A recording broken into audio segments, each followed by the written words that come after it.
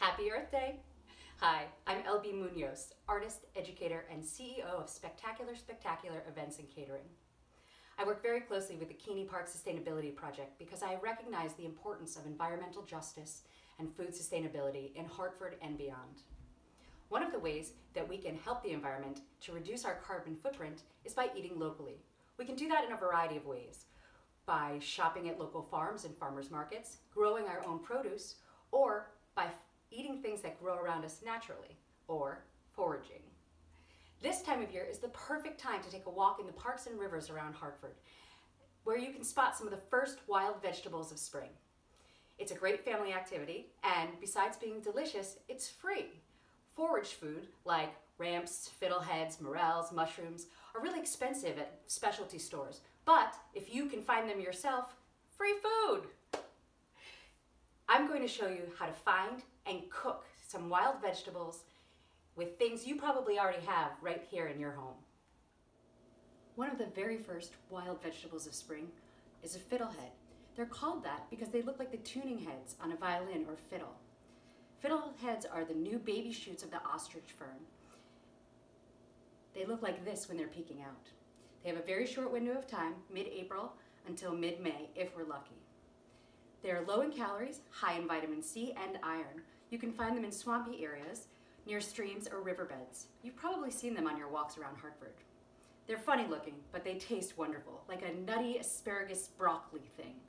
You can cook them a variety of ways, saute them, steam them, boil, roast, but be sure to cook them. They can give you a very upset stomach if you eat too many of them raw. I like them just simply sauteed as a side dish, but they're great sauteed with other vegetables like mushrooms or red peppers. You can add them to pasta or risotto or even to your stir fry. We're going to saute them up right now.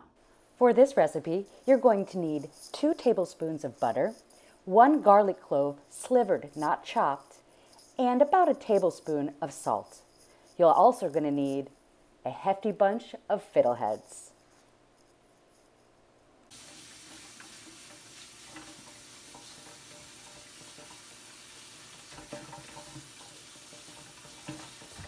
You're going to want to make sure to rinse your fiddlehead very well. You want to be sure to get out any of the dirt or foresty things that have come back in there with you. Then you're going to take a knife and just underneath where the head of the fiddle is, you're going to cut this rough stalk from the sweet top.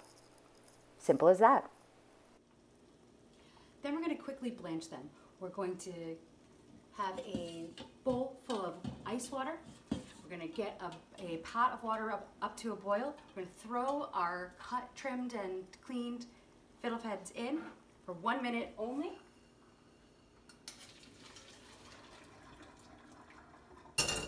We'll drain them and we'll plunge them into the ice water. That way they'll stop cooking and still retain their color and their crispness. And we'll melt our butter over medium.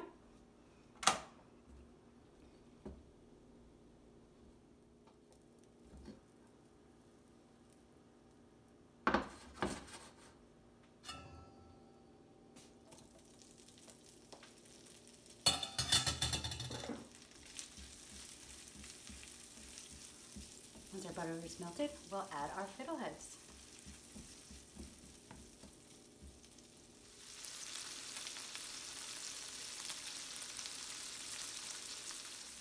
You're going to let this go for about 5 minutes, just until the fiddleheads get a little softer. Then you're going to add your 1 clove of garlic and your salt. A couple pinches to taste. I'm using maybe a teaspoon here. Then I'm going to just give it a nice spin so that everything cooks evenly. And then I'm going to leave it alone for about 3 minutes more, or until the fiddleheads have just started to brown on the edges.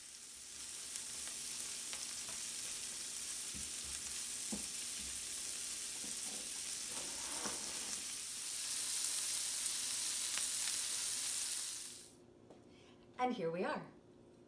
Sauteed fiddleheads. A little bit crunchy, a little bit garlicky, but totally tastes like spring.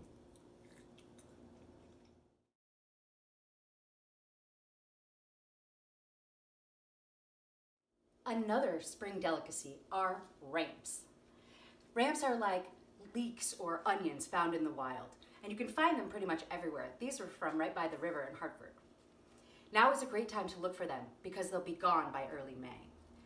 Make sure that they smell like onions when you pick them because there are lots of different shoots that look like this, but only these are the ones that are going to be delicious. Be careful not to overharvest them.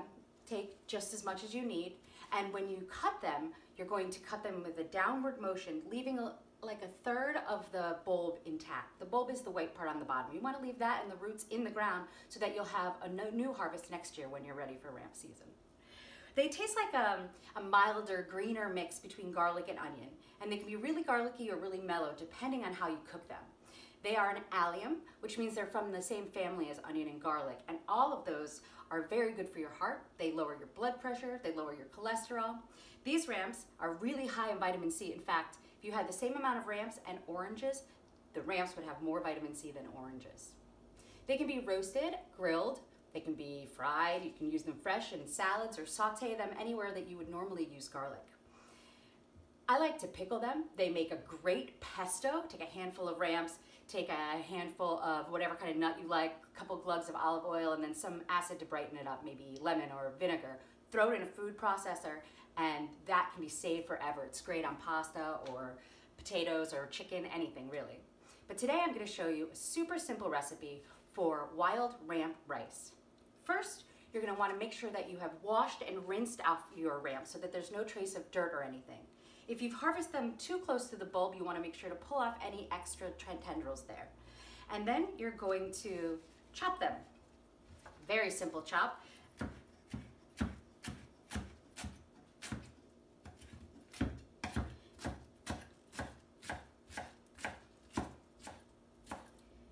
I want to make sure that I've got them pretty small because I'm cooking them with rice. And I want them to be just a little bit larger than an individual kernel of rice when we're finished here. That way they'll really mix together well. And I won't have any big leafy pieces that are overwhelming my rice. So, my ramps are chopped and everything else you probably have in your house already.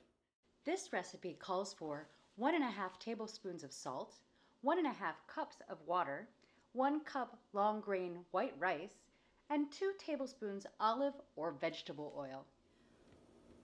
We're ready to make our rice. We're going to start with about 2 tablespoons of olive oil. If you traditionally use garlic to start your rice, this is going to be the same exact process. We're going to let our olive oil get hot. We're going to take our freshly cut ramps and throw right in there. And we're going to saute them up. And we're going to let them cook for about 5 minutes. Once they're nice and wilted and you can start to smell the garlic aroma, we're going to make sure to add a good amount of salt, about a tablespoon. I can hear them start to sizzle and I can get the aroma right now. It's fantastic. Now that our ramps have taken on a dark green color, we're going to add our rice. 1 cup of rice. And I'm going to stir that in with the ramps, making sure to coat them with olive oil. And then we're going to toast these up just a little bit. We want them to be opaque when we put the water in. So we're going to toast that rice for about 3 minutes or so. Now that our rice has started to dry out a little bit, you can see that it's more white and less clear than it was before. We're going to make sure to add a little bit more salt, maybe like half a teaspoon or so.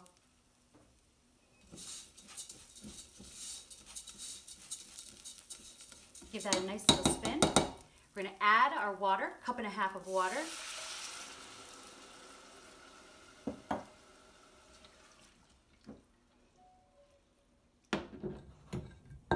And we're going to turn up the heat. We're going to let that baby come up to boiling temperature. Once the water comes up to a boil, we're going to throw the top on. we're going to take the heat, turn it down to low to simmer, and we're going to step away for 20 minutes. After 20 minutes, you can check on your rice. Look how green it is. Give it a good spin.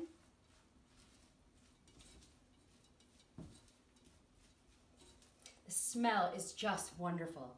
Nothing better than the smell of freshly cooked rice, but now it has this beautiful greeny garlic taste to it. And it looks like this. Here we are. Wild ramp rice. Color's beautiful, smells delicious, and it tastes great too. Now it's your turn. Head on out there and see if you can find these wild vegetables in the city of Hartford. Ramps and fiddle-head ferns will only be around for a few more weeks, so get on out there and find them.